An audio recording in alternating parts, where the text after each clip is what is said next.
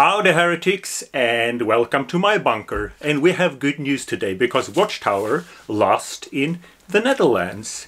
Watchtower went to court and wanted the Netherlands, the government in Holland, to not produce a report again about Watchtower's handling of sexual child abuse. Because Watchtower thought this information were scientifically wrong, unfactual, and damaging for their reputation.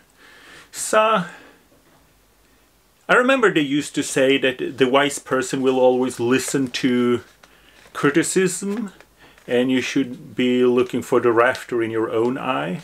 But anyway, this does not sit well with the governing body when it comes to sexual child abuse. All kind of criticism is unheard of and from Satan. But technically it's not from Satan, it's from the House of Representatives in the Netherlands. They commissioned a report from the University of Utrecht. So it's a pretty reliable source, and I will give you the link in the description. So this is the summary in English, and you will also get the report in Dutch, and Google Translate is your friend. But the funny thing is, they was in court to stop this report yesterday. And that's the same day as they were in court in Stockholm to fight for the right for freedom of speech, freedom of expression, because they are showing R-rated movies to children, and that's illegal. You're allowed to show R-rated movies to grown-up, but not to children, because children get nightmares. And they're showing pictures that, you know, Armageddon, all the worldly people wants to kill us, or like in Hosea, that you should be willing to execute your father if you don't believe in Jehovah. Stuff like that. And that's not okay. But Watchtower say, you know, freedom of information is really important in Stockholm, but not in Netherlands. This should be censorship and no one should hear about this. But Watchtower lost. I'm glad, because if there's doubt what you should do, you should always protect children. So if there's doubt, should we protect Watchtower or the children? Always go with the children. So I have the summary. So it says, this study focuses on the influence that pattern, rules, custom, and structures within the Jehovah's Witness community in the Netherlands have on the manner in which sexual abuse of alleged sexual abuse are dealt with, as well as the willingness to report sexual abuse or alleged sexual abuse. One important conclusion of the study is the manner in which the abuse is handled within the Jehovah's Witness community leaves victim or alleged victim of sexual abuse feeling insufficiently recognized and supported. So this is several page summary, and it's not a bashing of the Jehovah's Witnesses, but like they say, the wise men love criticism, and the governing body, they call themselves the faithful and discreet slaves. So obviously, if you're discreet, you should like criticism. And here's some conclusions and recommendation. They say, we appeal to the community of Jehovah's Witnesses to ensure better support and recognition of victims and alleged victims via measures such as following. Provide more explicit information regarding the options for reporting the abuse externally or filing police report and or seeking external help, as well as providing clear assistance with these external channels. Second, setting up an internal reporting center for victims of sexual abuse with adequate knowledge of the subject and of the internal and external options for victims. Clear agreements must be established within this reporting center concerning timely engagement of external parties for the purpose of reporting the offense and or supporting the victim. Compiling annual reports regarding the activities of the Internal Reporting Center in relation to its own website, fellow believers, and the public.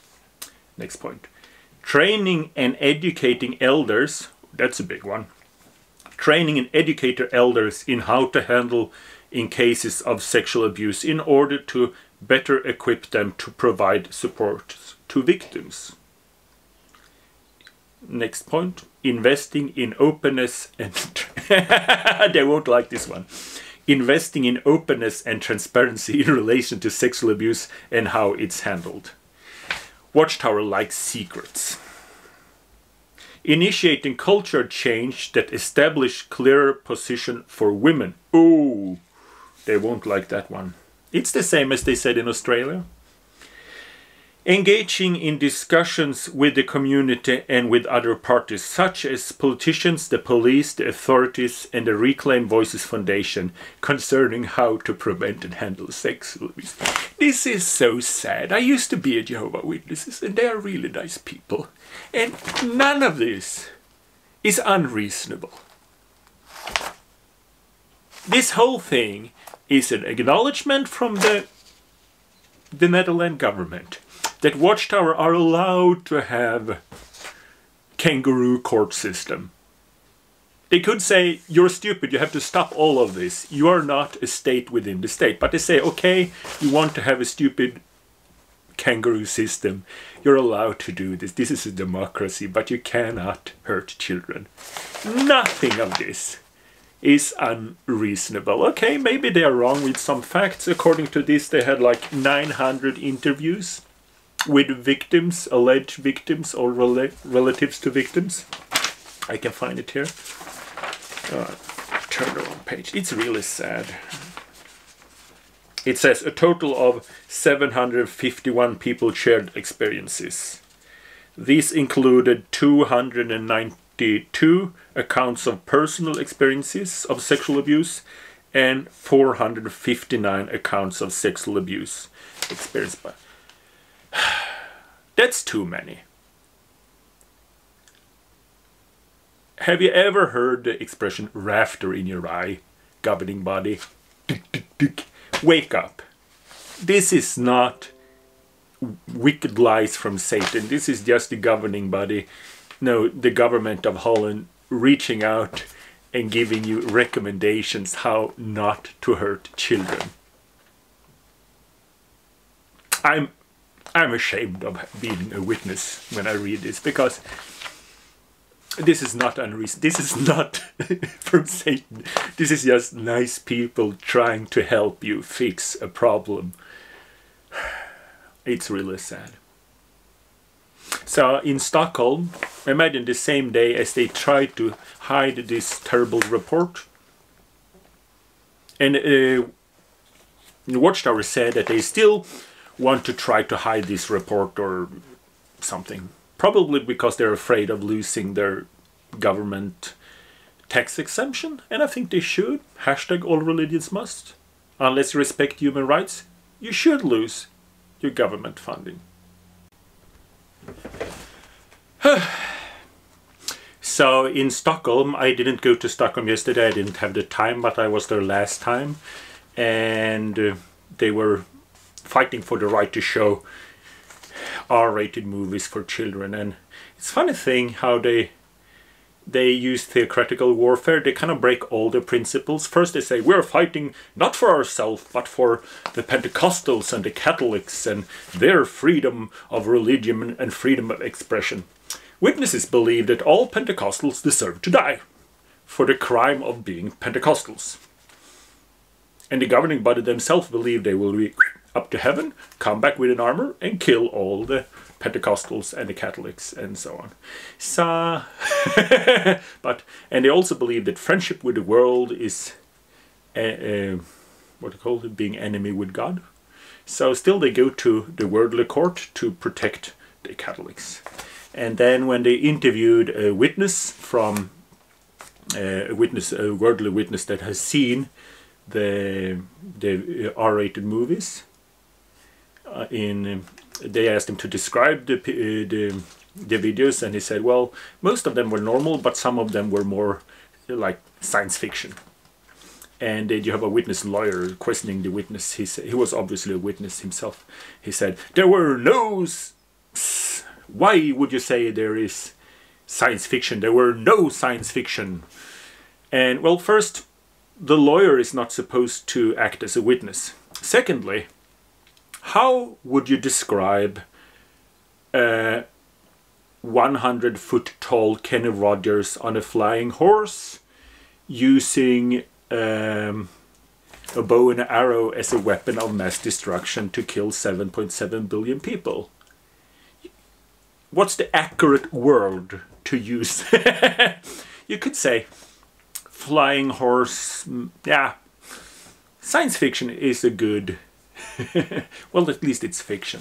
So it's a sad day for Jehovah's Witnesses, because I believe most of them are nice people, and they are told that we always go to court, we always report to the police, and the elders are trained. The elders are trained to handle this. The elders are not trained.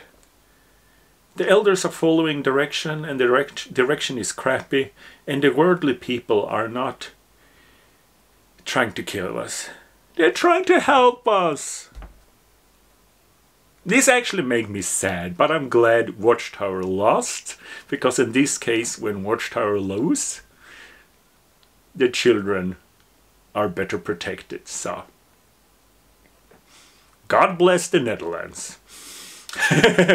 So, happy day. Probably John Cedars will make a much better breakdown of this, but I will give you the summary and the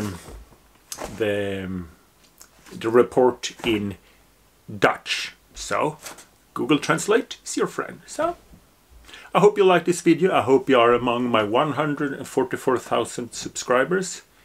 Remember to hit the new light notification bell. So see you in paradise.